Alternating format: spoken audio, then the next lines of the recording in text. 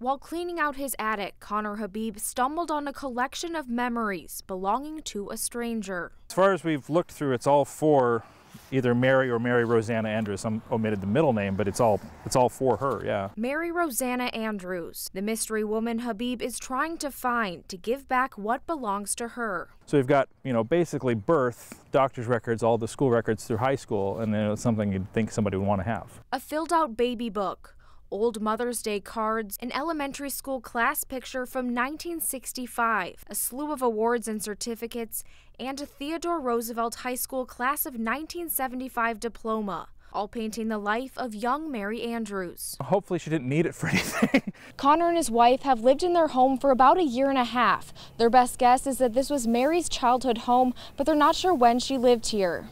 Wanted to know. Because this is recent history, and understanding who she was or if she's still around, and at least getting the stuff back to her relatives as a keepsake would have been important. I didn't want to just chuck it. After failed searches online, we went to Fresno County Public Library to look for a yearbook. Andrews, Mary Andrews. Here's Mary in high school in 1975. Mary Andrews fulfills her pre-teaching assignment at Jackson Elementary.